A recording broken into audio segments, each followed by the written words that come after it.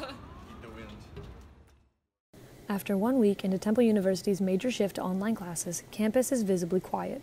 With a majority of students being sent home, places all around campus are beginning to close, the student population dwindling.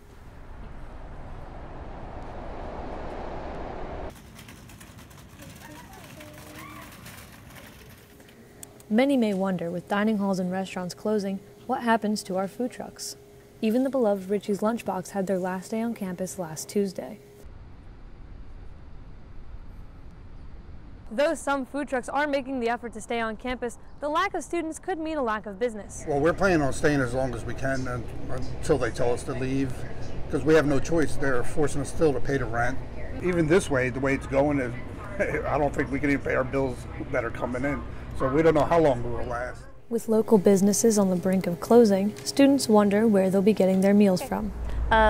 Since all of the dining halls and food trucks are closing, I'm being forced to go to the Fro-Gro and cook my own meals. It's harder to grocery shop because everything is sold out. But with fear of the pandemic rising, more and more students are leaving campus as quickly as possible.